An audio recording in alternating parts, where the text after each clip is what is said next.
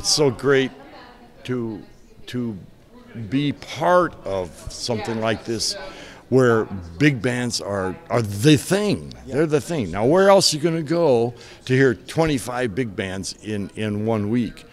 And I've asked lots of people, the people who attend here, you know, if they know of any other events like this, and everybody says no, nowhere else in the world. Is it a tougher crowd than most? No, it's easy because they love it so much, and they're out sitting out there to listen. You know, they aren't really doing anything else but listening and enjoying it. You know, and they're so enthusiastic, as you probably noticed. How about the players, the musicians? How do you like them? The best. The best. Just the best. Best in L.A.? The best anywhere. No kidding. Yeah. Why do they gravitate to this? Well, I was going to say, because there's so much work here, there isn't as much work anymore as there used to be, you know.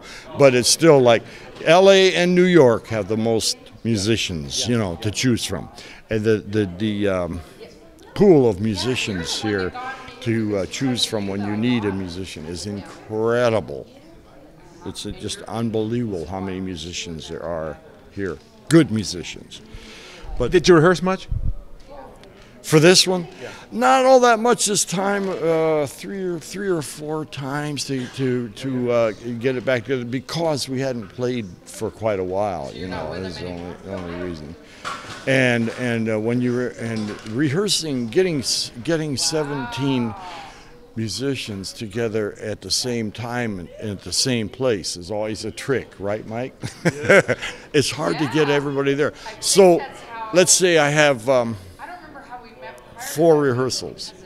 There might be one where everybody who was here tonight was at the rehearsal, but other than that, there are subs coming in and out of the band. But the subs don't mind. They like to come and play and be part of it, and then tell them, you know, if anything happens that night, we need somebody, you're the person who's going to do it, you know.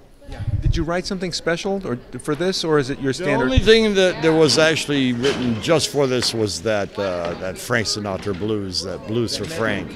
Yeah. Where, that was quite a task, an achievement, really. Yeah, it was really something different. I did it as kind of like a novelty, but all the listeners just love it and keep saying it's got to be recorded. You know, so maybe someday, because it is something different, you know.